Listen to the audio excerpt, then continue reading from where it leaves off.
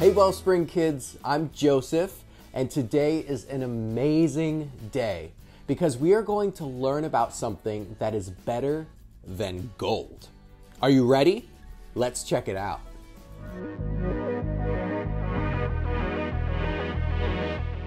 Ahoy there, mateys! Are ye ready for a joke? Aye, aye! Ar she blows! This joke here be a knock-knock joke.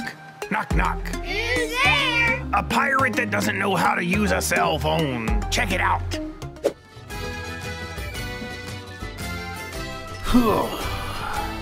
What a day. What's this? Huh? Huh? Where's that coming from? Stop!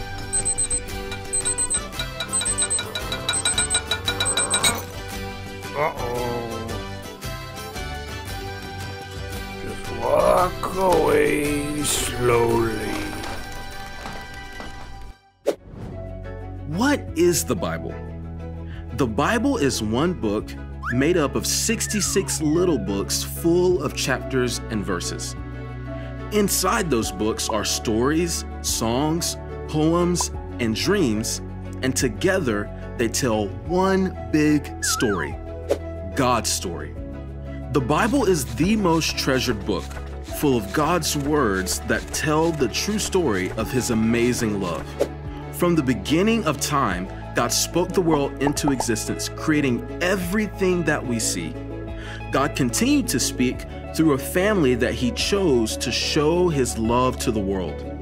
He spoke through the stories of the kings and told what was to come through prophets. When God's people rejected Him, they were taken into exile, and God stopped speaking to them for hundreds of years. That's where the Old Testament part of the Bible ends. The New Testament begins with God sending His Son Jesus to earth to fix our friendship with Him once and for all. In the Gospels is where we can read the good news of how Jesus' life, death, and resurrection changed everything. He made a way for us to be friends with God. Followers of Jesus started the church, which is how the good news of Jesus is spread all over the world. And at the end, God's story tells us about a future where Jesus will come back and make the world right again, which is really a brand new beginning. When you look at everything that happened in the Bible, you will see that it is the story God wrote to show you how much He loves you.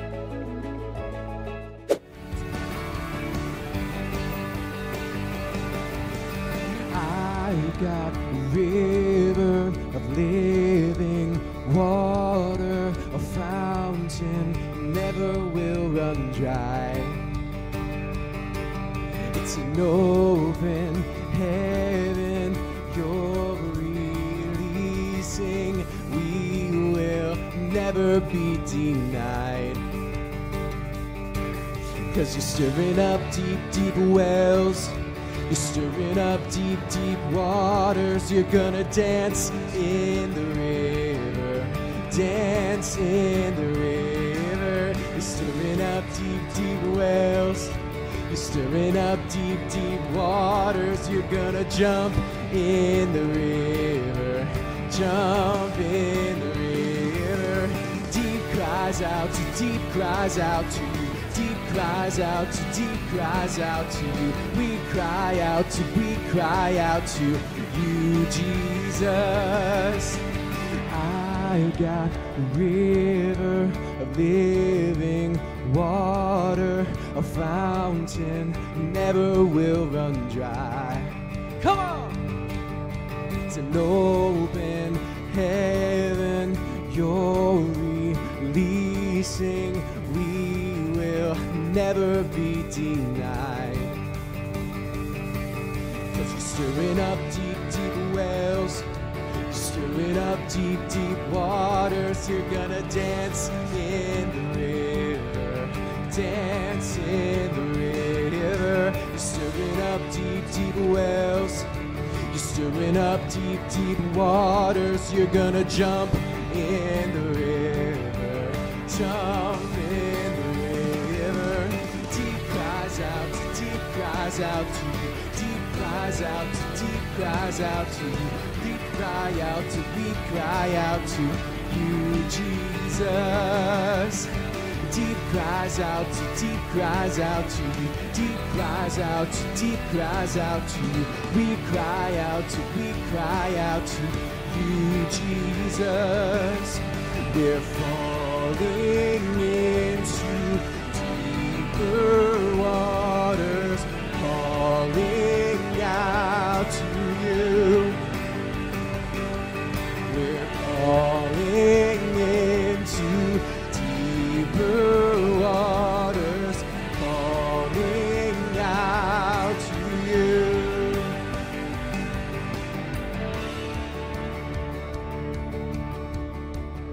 Hey Tyler, I can juggle 2 apples. Well, I can juggle 3. Well, I can juggle 4. Well, I can juggle 5. Prove it. Wow, that was pretty impressive. Did you know there's something I've learned about apples recently? Oh yeah, what's that? Well, you know how in the picture of Adam and Eve from the Bible, Eve is usually holding an apple? Yeah, I've definitely seen that before. Well, it turns out the fruit that Adam and Eve ate wasn't necessarily an apple at all. It could have been anything, but experts believe it was a pomegranate. What? That's cool. The Bible is jam-packed with so many amazing stories just like that one. You may have heard the story of creation before, and you may think it's just a story about 2 people, Adam and Eve. No way. While Adam and Eve were part of God's story, that story isn't all about them.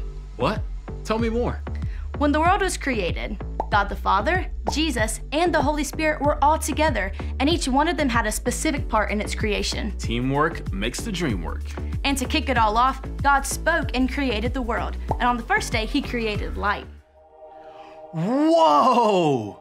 And then he created day and night by separating the light and the darkness. And on the second day, God created the sky. And on day 3, God created dry land and plants. He gave the dry ground a name, land, and he gave the water a name, calling it sea. Nice, you get a name, you get a name. Everybody gets a name. And on the 4th day, God created the sun, the moon, and the stars. Twinkle, twinkle, little star, God made you what you are. I like it. Thanks, it's the remix. And God kept creating things like fish and birds on day 5. And on day 6, he made the animals that live on land and people. Lions, tigers, humans, oh my! God named those first people he made Adam and Eve, and they were all BFFs. Everything was perfect. That was until a sneaky snake told Adam and Eve some lies and convinced them to disobey God. Skirt! What? When Adam and Eve disobeyed, it really hurt their friendship with God. But God knew this was gonna happen. Right, because God knows everything. And he already had a plan to fix their friendship with him. Ooh, this story's getting good. And that's exactly what the Bible is. It's a true story that God wrote about how much he loves the people he made. And we can break it down like this.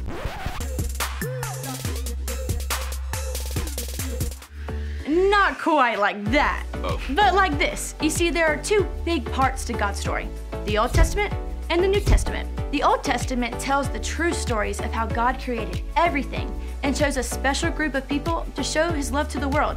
It's full of songs and poems, war stories, tales of giants, talking donkeys, kings, and queens. And in every book and every chapter, there are messages about the future when God would send the perfect person to fix people's friendship with him once and for all. Hallelujah! Hallelujah! And the New Testament part of the Bible is when the person comes on the scene as a real-life human. Sweet baby Jesus! Yep. The New Testament is full of eyewitness accounts that tell the story of how God sent Jesus, his very own son, to fix our friendship with him. And it also has stories of people who risked their lives to tell everyone this good news. God had a plan for people to know his love and experience friendship with him. And that's what the story of the Bible is all about. God spoke to create the world, and he kept on speaking. He spoke to people who wrote down his words and turned them into books. Got it, God. I'll write it down. Got it. All 66 books in the Old Testament and New Testament that God inspired people to write were all put together in what we now call the Bible. From beginning to end, the Bible is God's word to us, and every word of it is true, and all the stories inside of it actually happened thousands of years ago. Most of all, these things that happened in history are his story, God's story about everything He did to show us His love. Man, the Bible really is the best book ever. You got that right.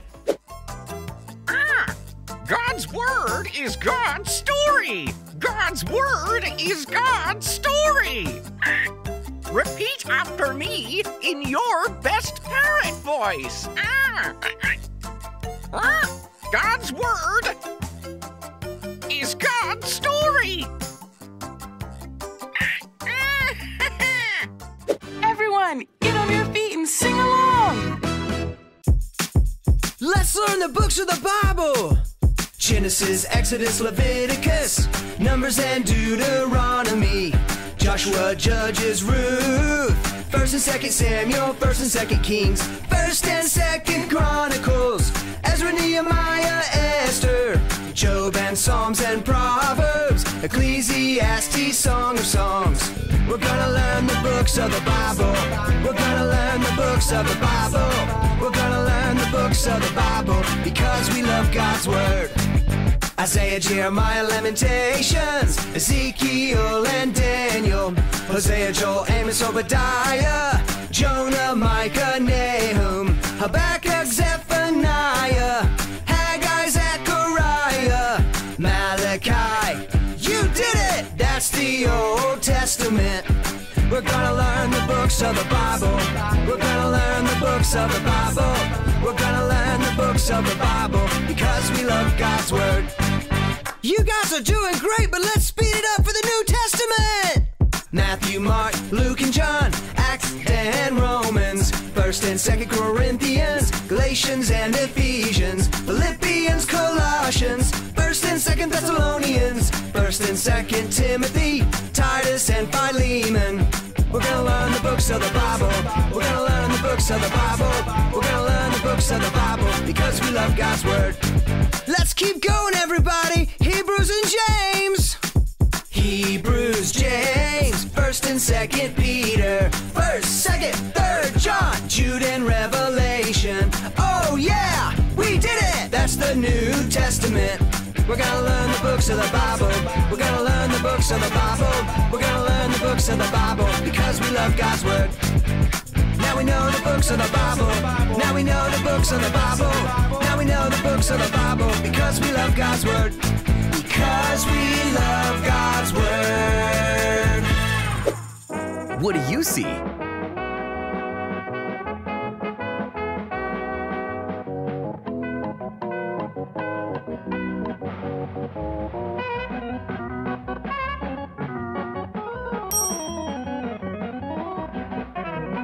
What do you see?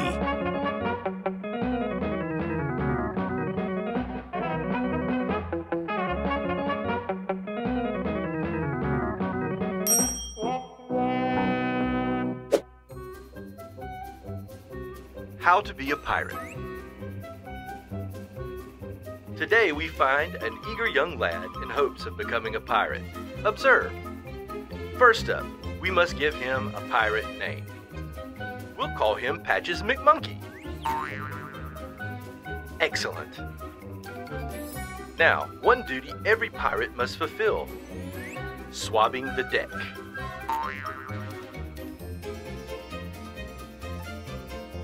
Next, our hopeful hornswoggler will walk the plank.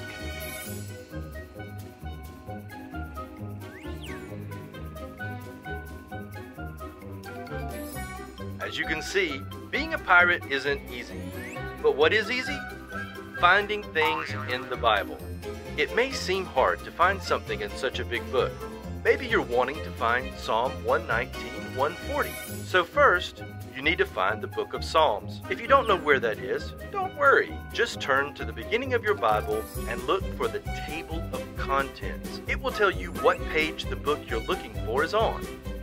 Once you're there, the big numbers in the book tell you the chapter, and the little numbers tell you the verses.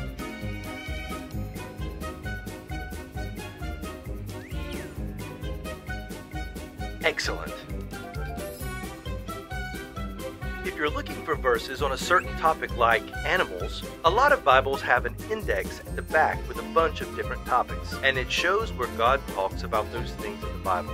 But if you're not using a paper Bible and an app is more your speed, you can use the very helpful search tool to discover all the treasures the Bible has to offer. Arr, we found the treasure. God's word is like pure gold. And it goes like this. Your word to me, that's the Bible. Your servant, well, that's me, Captain Goldtooth. That's also you, me crew. It's like pure gold. I treasure what you say. Well, shiver me timbers. That verse can be found in Psalm 119. All right, me crew. Let's see if you can say it in your best pirate voice. Repeat after me, Captain Goldtooth. Your word to me, your servant, is like pure gold. I treasure what you say. Psalm 119, 140.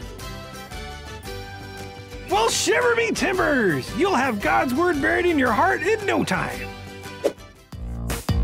All right, me crew, get up and dance like a pirate.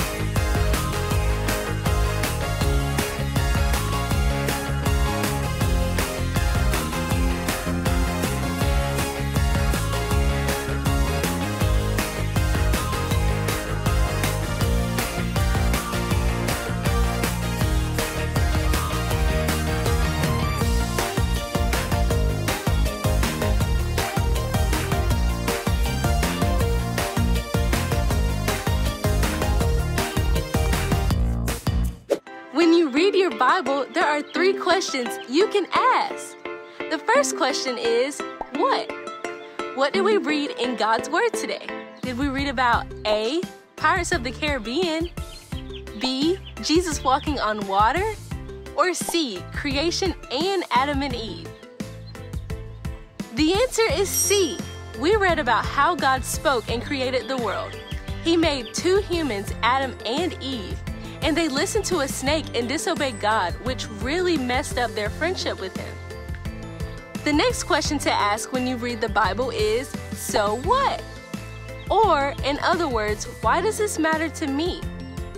Well, it's important for us to understand that God created everything we see.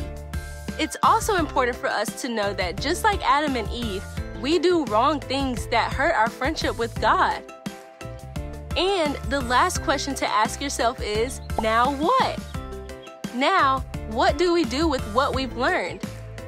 Well, there are lots of things we can do. We can praise God for being so awesome and creating the world.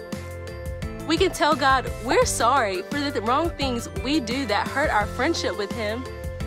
And we can keep reading God's story to find out all the things He has done to fix our friendship with Him.